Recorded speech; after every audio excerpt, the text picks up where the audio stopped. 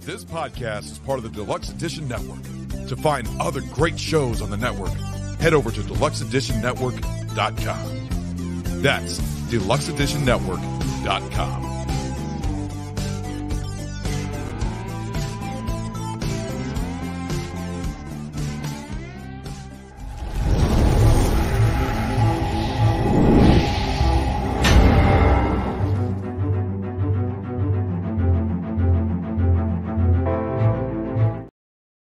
Hello, everyone. Welcome back to another episode of the amazing Steven Jarvis and Friends podcast, part of the Deluxe Edition Network, where if you go to the deluxeeditionnetwork.com, you will find the May podcasts of the month, which are The Real Drunks and Horsing Around. Also, if you stay on the deluxeeditionnetwork.com, you'll find many other genres and podcasters on there. They're all great.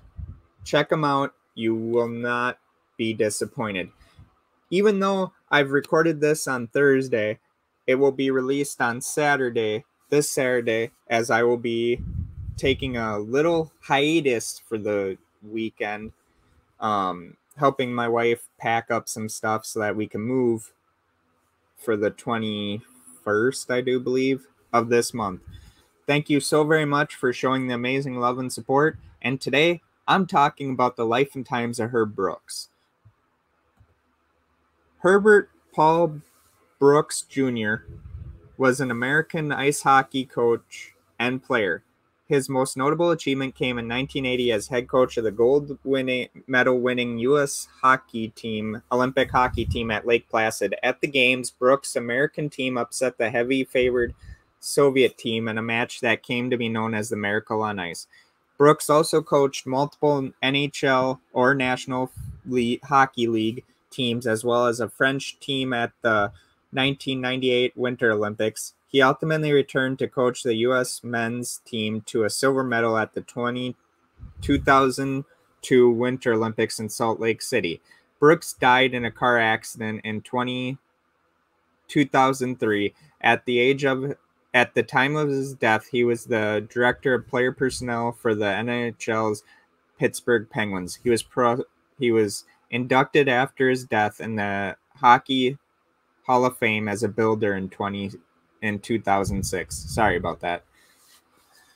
Early years. Brooks was born in St. Paul, Minnesota to Pauline and Herbert Brooks Sr. He attended Johnson High School, where his team won the 1955 State Ice Hockey Championship. Brooks continued his ice hockey career with the University of Minnesota Gophers from 1955 to 1959. He was a member of the 1960 Olympic team, only to become the last cut the week before the game started. 3 weeks later, Brooks sat at home with his father and watched the team he almost made win gold in Squaw Valley.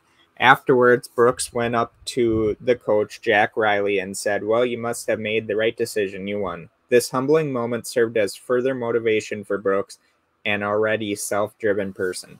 From 1960 to 1970, Brooks set a record by playing for the U.S. national team 8 times, including the 64 and 68 Olympic teams. While playing for the Rochester Mustangs in the United States Hockey League in the 61-62 season, he formed part of the highest-scoring forward line in USHL history at the time, along with Bill Reichart and Ken Johansson. Coaching career. After retiring as a player, Brooks first tried his hand at selling insurance. Lou Nanny, who played with Brooks on the 68 team for the United States, helped recruit Brooks to become a coach. He was brought on to coach the freshmen at his alma mater, the University of Minnesota Golden Gophers, in 1970. He coached the Minnesota Junior Stars from 71 to 72. Brooks was hired as head coach of Minnesota in 72. He would lead them to 3 national championship titles in 74, 76, and 79. Brooks finished his collegiate coaching career with a record of 175 wins, 101 losses, and 20 ties. Soon after Minnesota won its 3rd college championship, he was hired to coach the 1980 Olympic team due to lobbying from Nanny and U.S. hockey executive Walter Bush after Jack Parker declined the position. Handpicking his team, he named several of his Minnesota players to the team, as well as several from the rivals Boston University and the University of Wisconsin at Madison. To complete with the Soviet Union team specifically, Brooks developed a hybrid of the rugged, physical North American style and the faster European style, which emphasized creativity and teamwork. He also stressed peak conditioning, believing that one of the reasons the Soviet team had dominated international competition was that many of their opponents were exhausted by the third period. After his team's Olympic gold medal win, Brooks moved to Switzerland to coach HC Davos in the National League A. However, he resigned from this position in January 1981, only 6 months after being hired, with the team having a poor record and Brooks facing criticism for what was described as rough practices. From 1981 to 1985, he coached in the National Hockey League for the New York Rangers, where he became the first American-born coach in Rangers team history to win 100 games. After a brief stop at then NCAA Division III St. Cloud State University, he returned to the NHL to coach the Minnesota North Stars from 87 to 88, New Jersey Devils 92 to 93, and Pittsburgh Penguins 99 to 2000. He was a longtime scout for the Penguins from the mid-90s and held the role of director of player personnel from 2002 to the day of his death. His hiring by the North Stars in 1987 was the last time a college coach was selected to coach an NHL team until North Dakota coach Dave Haxtell was tapped to coach the Philadelphia Flyers in May 2015. Brooks also coached two more Olympic hockey teams, Team France at the 98 Winter Olympics in Nago, and the U.S. hockey team again at the 2002 Winter Olympics in Salt Lake City. The 2002 team defeated the Russians in the semifinals en route to a silver, losing in the gold medal game to Canada. The U.S. win over Russia came exactly 22 years to the day after the famous Miracle on Ice game. Brooks was inducted into the United States Hockey Hall of Fame in 1990 and the International Hockey Hall of Fame in 1999. He was honored after his death with the Wayne Gretzky International Award in 2004 and inducted into the Hockey Hall of Fame. On January 13, 2000, Brooks confronted Colorado Avalanche announcer John Kelly for suggesting that Matthew Barnaby faked an injury after being hit by Alexei Gustavro with 20 seconds left. He was suspended 2 games for that confrontation on January 18th, having been suspended indefinitely since January 15th. The night before Brooks got suspended, Gustavro was suspended 2 games for the hit.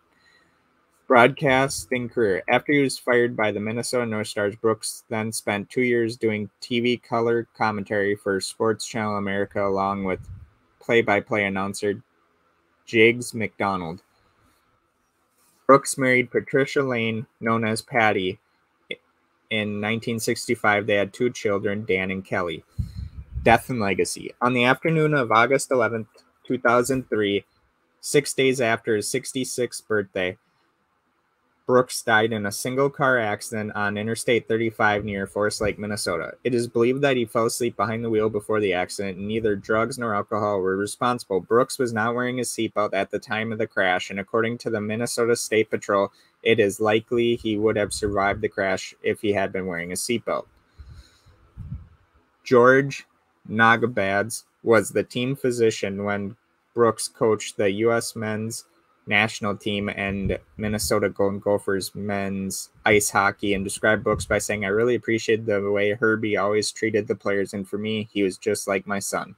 In 2004, Disney released a film about the 1980 Olympic team called Miracle, featuring Kurt Russell playing the part of Brooks. Carl Malden had previously played Brooks in a 1981 television film called Miracle on Ice.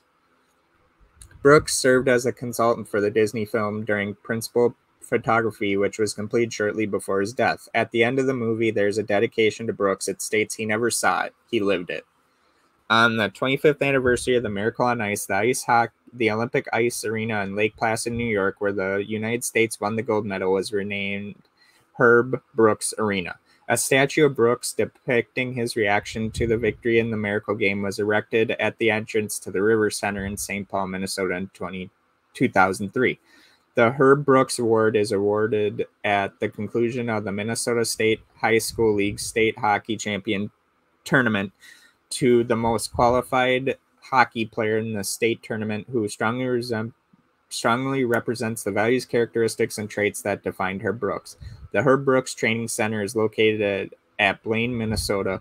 The National Hockey Center at St. Cloud State University in Minnesota was renamed for Brooks in April of 2013. In 2006, Brooks was inducted after his death into the Hockey Hall of Fame in the Builders category. The inscription reads, "A man of passion and dedication. Herb Brooks inspired a generation of Americans to pursue any and all dreams." He actually had a thing called Brooksisms. And if you haven't heard of them, go on anywhere where you can find Brooksisms and read them. It's funny. But one of the biggest speeches he ever gave to his team was before the Miracle on Ice game, while they were waiting for the game to start. He said, "It's your time." They had their time. "If you don't win this, you will take it to your graves." He used some colorful language, and I'm trying to, not use it. So yeah, that is my tribute to Herb Brooks, a legend here in Minnesota. You got to realize at the time the Miracle on Ice happened, this country was not on good terms with itself. We were suffering with the Carter era, which we had our major recession in. And who knows, maybe we need another Miracle on Ice to get us out of the funk we're in now under the Biden administration, which I'm not getting into politics. I'm just laying the foundation of what happened during the Miracle on Ice and what it made it so special. Some people say that this contributed to the end of the Cold War because we proved that the USSR wasn't as strong as what it was. I don't know about that, but I mean, it's a pretty big deal. Minnesota coaching a U.S. Olympic team in 1980 to gold against the Russians was a big deal. You got to realize it was during the Cold War, and we hadn't fought the Russians on the war front, but we were fighting them politically. And on ice, even though it probably didn't mean that to the players or anything, it meant a lot to America to beat the Russians that day, because it showed that when we won that game, which was a dream scenario, no one gave us a chance to win that game. And Herb Brooks, I think, is very smart for this, scheduled an exhibition game with the Russians at Madison Square Garden where they lost 10-3. I think Brooks was very smart for that, because I think what he thought in his head was that, you know what? We can beat these guys. We scored 3 goals on them. Granted, they blew us out. They beat our ass 10-3, but we scored 3 goals. Now, if we can get even better, we can have a chance against this team. And Herb Brooks was motivated by what happened in 1960, where he was the last cut, and that 1960 team at Squaw Valley, where the 1980 tournaments would be held at, same place, Squaw Valley. He told that coach after the 1960 gold medal winning team that you made the right choice. So he had that goal, which that goal would have never been achieved had Khrushchev and some of the Soviets and all that told Carter to go screw himself, because Carter wanted to boycott the Summer Olympics after the Soviets invaded Afghanistan. And if we didn't go over there, they weren't going to come here. And so Herb Brooks was really mad about that. And when Khrushchev said, "Screw you" to Carter, the games were on. We were very lucky to get to that to get to that match against Russia, because we had a tie and we had a lot of things that weren't going our way. But against the Russians, I would say that was one of the greatest upsets that any team had. I'd even say bigger than when the Jets beat Baltimore in the Super Bowl III. I mean, it was a very political thing. I'm sure all the politicians here and all the politicians back in the USSR were licking their lips saying, if we win, this is a big deal. Where the hockey players were just playing a game and Herb Brooks was just coaching a game. And the fever pitch of Americans in that stadium chanting USA, and the roar of that crowd after we had won was probably one of the biggest things in the world. I remember watching the movie Miracle when it came out. Kurt Russell was amazing as Herb Brooks. And I remember watching I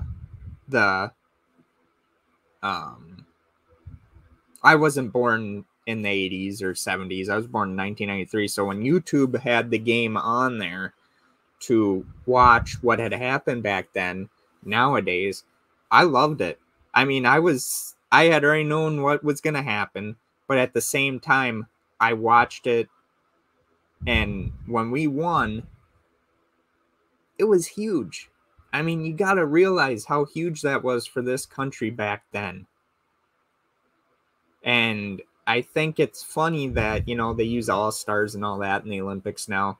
They're not using players that probably don't have that attitude of, well, I'm not in college, or I'm not, I'm in the pros. I don't need this.